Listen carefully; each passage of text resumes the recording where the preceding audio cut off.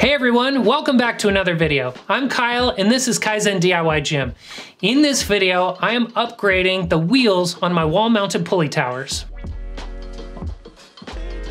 Before we get into it, I have to say, I think wall-mounted pulley towers are one of the best purchases for a home gym. They're small, inexpensive, and super versatile. I love them so much, in fact, I have two of them. I currently own the Titan Fitness version and the Bells of Steel version. I have links to these pulleys as well as all the other products in the description of this video. By purchasing from those links, you're helping to support this channel.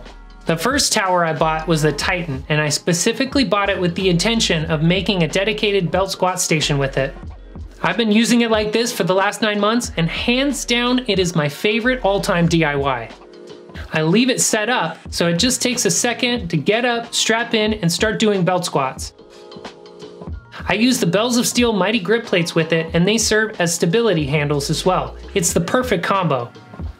The only thing I don't love is the belt squat buddy. It works, but it's a little clumsy. I'm working on something better. Ever since I bought this tower, I've been curious to see if upgrading to aluminum pulley wheels would make any sort of difference. A few months ago, a buddy shot me an Amazon link to these pulley wheels that were on sale for $9 each.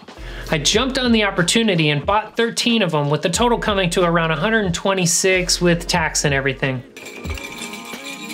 They arrived with housing and straps, so I had to remove all of that before installing them. This was the most time-consuming part of the process.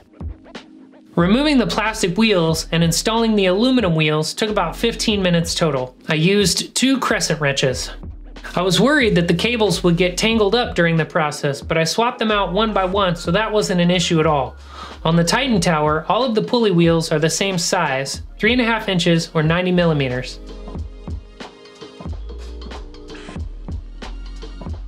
Once that was done, I strapped in and took it for a spin.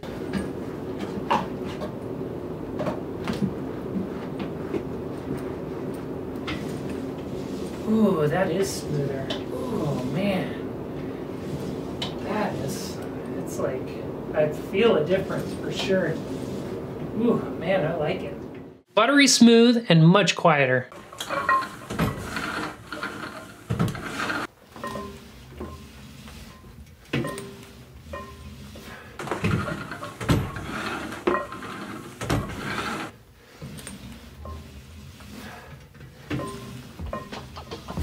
As for this upgrade increasing the weight capacity of the tower, it probably does, but I don't really have a good way of testing that out. On the listing, it says these pulleys each have a capacity of 500 pounds. There's 13 of them, so some math whiz can figure that shit out.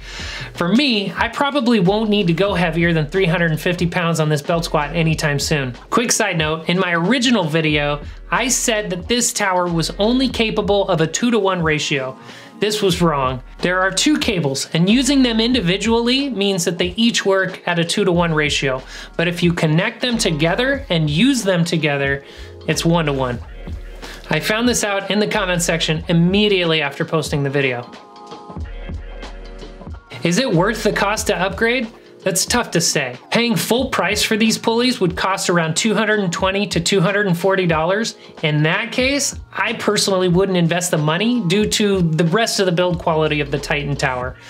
I paid $126, so for that, I think it was worth it. If you don't want to buy the pulleys from Amazon, you can actually get them from Bells of Steel, and they sell them for $11.99 each, which brings your upgrade price to about $156. That's not too bad.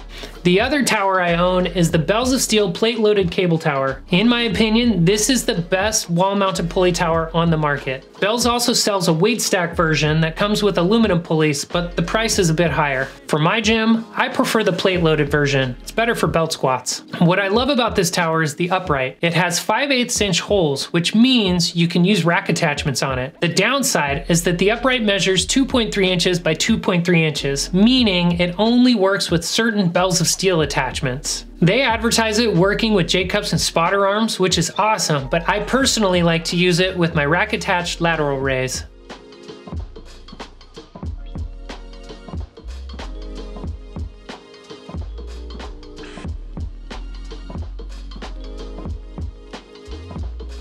Another awesome thing about this tower is that Bells of Steel actually sells an aluminum pulley upgrade kit at a reasonable price.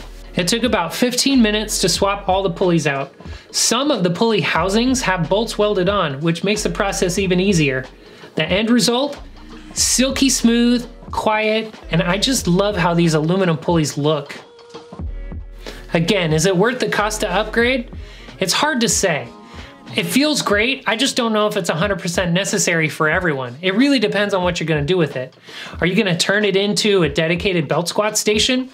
Well, we can justify the cost by comparing it to the cost of a Rogue Rhino, which is like $2,200. So in that case, yes, totally worth it. Is it just gonna sit in your corner and not really get used? Well then, nah, bro, it's not worth it. Would I upgrade again? I think that I would, so if I was doing this all over again, I would just get 2 of the Bells of Steel towers and skip the Titan altogether. The build quality on the Bells of Steel is just, it's much better and you can feel it when you use it. And so upgrading to aluminum wheels on that one feels worth it to me. On the Titan, like if you can get a good deal on the wheels, sure. But if upgrading the wheels is gonna cost you what you paid for the tower, I wouldn't say so. I wouldn't say it's worth it. I don't know, what do you think? Do you have one of these wall-mounted pulley towers? Have you upgraded the pulley wheels? Let me know what you think in the comments section. Again, thank you so much for watching. Don't forget to like, comment, and subscribe.